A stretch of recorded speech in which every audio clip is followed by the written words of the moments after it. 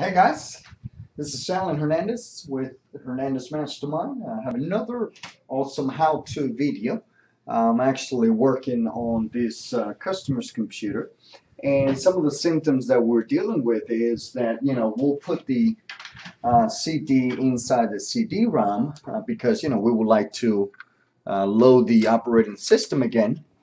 You'll notice, and some of you will probably have this problem, is that it would just sit there trying to boot from the disk, but it doesn't really do it.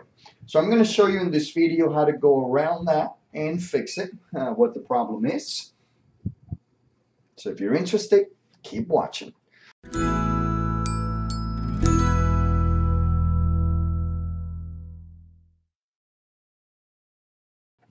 Okay, so first things first, let's go ahead and shut off the computer. Me personally, we already know obviously that the CD is not the problem, like say, right? So it narrows it down to just the CD-ROM. So perhaps let's change it and see if we get better results. So let's go ahead and do that. First thing we want to do is go ahead and close it.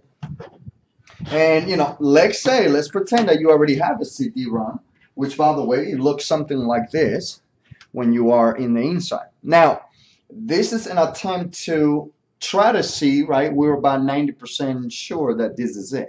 I already know that this is it, but I'm showing you how simple this is. Now these parts here, the CD-ROMs, are about 30 to 60 depending if you want CD, DVD, reader, and burner, or just reader perhaps. So you have those options online. Now there is a link below this video that will take you over to some of the products that I recommend, so you're welcome to pick up one. So first things first, if you look on the bottom of your laptops, you'll have basically several compartments. As you can see, we have one here, then you have another one, typically 2 or 3.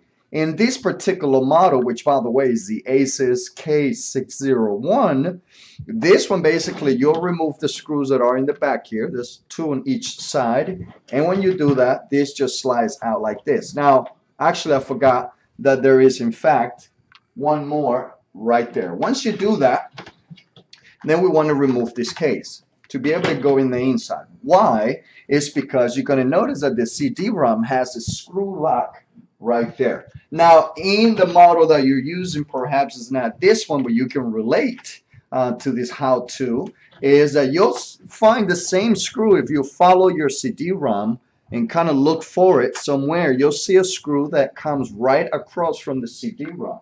So obviously go ahead and remove that one. Either way, once you have removed your CD-ROM, the next thing that we want to do here is pull it out of the computer. You'll see that once I remove the screw, I have the back of the CD-ROM here and simply just push it. As you can see, it comes out. Once I have the CD-ROM out, what I like to do is basically slide the next one in. Now make sure that the connection on the back of your CD-ROM matches. This one in particular is using the SATA type connections. So go ahead and slide it back in there. There's no need to put the face plate on the CD-ROM yet until you confirm that that's in fact the problem. But in this particular example, 90% of the time that's really what the problem would be. So once you have it in there, turn it around. And then the next thing that I like to do is get a CD-ROM, and we're going to attempt to do the same thing. We'll power it on. I'll go ahead and hit the little open of the CD-ROM here, the button. This thing comes out, put the CD-ROM in it.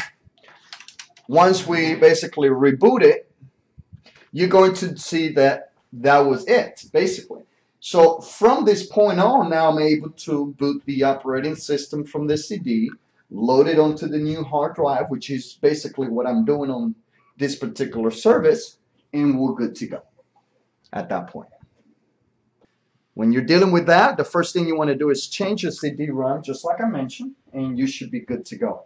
So again, 30 to 60 bucks, depending on the model you want, I think will be a good investment to get that CD-ROM working, especially when you need to load your Windows or perhaps install a program.